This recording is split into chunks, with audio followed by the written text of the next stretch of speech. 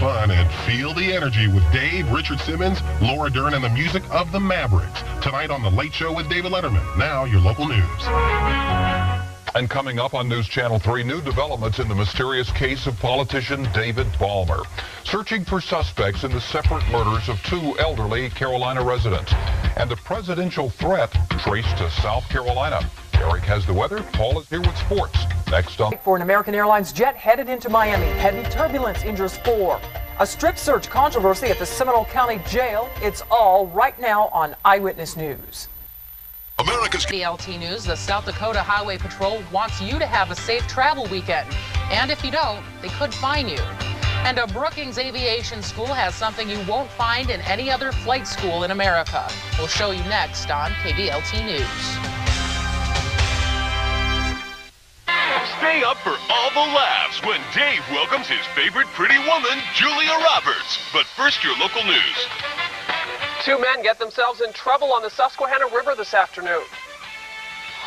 And on 22 Action News reporter Phil Yakubuski will tell you why some parents are afraid to send their kids to school in the Poconos. I'll have that story coming up. And how will recent primaries in other states affect the way people vote in our area? You're watching 22 Action News, 11 at 11. Coming up, an officer-involved shooting has deputies looking for a gunman in Georgia. Emergency crews say a new cell phone program can help them save your life, and the community reaches out to abused children. This is NBC 26 News at 11. Just ahead here on 6 News tonight, the latest on a deadly bus crash considered the worst in one city's history. A former child actress from a popular sitcom has died and will hit the streets of New York City. The news is next.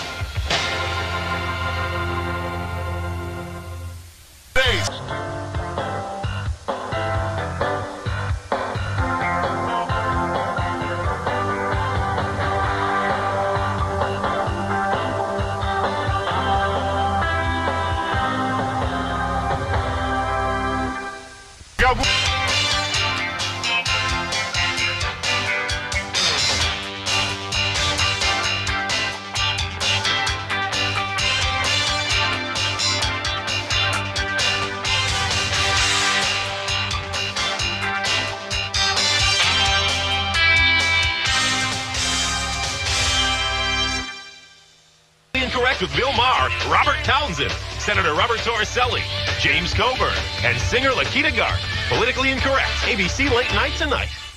Next on 7, 2 Michigan girls kidnapped last week arrive home to hugs from family and friends. Complete Team 7 coverage from Michigan to Florida next on 7. The Buccaneer defense is tough, but what's happened to Keyshawn in the offense? Now they face the undefeated Minnesota Vikings. It's North versus South on Monday Night Football at 9 Eastern, 6 Pacific on ABC. Up next, a very cold morning to start the work week, and a 13-year-old boy is dead after a freak accident on a bike trail in Montgomery County. The NBA Finals, Lakers-Pistons, Game 4, Sunday night on ABC. Seconds away, the body of President Ronald Reagan returns to the place he calls home. And will we have a hot weekend? Dallas has your forecast next at 11. Tonight, first your local news. The manhunt continues for the suspect who shot a Carbondale cop yesterday. The bishop spoke out against it, but the Elton John concert goes on. I'm calling Connolly at the First Union Arena. I'll have that story coming up. And the rainy weather didn't stop the long lines at a local bakery. You're watching 22 Action News, 11 at 11. And the legendary friendship began. You know you play a real good game. So do you. Yeah, well, I don't know how to say this any other way, so I'm going to say it straight out. Brian is sick. Real sick. It's going to be all right. I love Brian Piccolo. And tonight, when you hit your knees, please ask God to love him too. Brian's Song, Sunday, December 2nd at 7, 6 Central on ABC.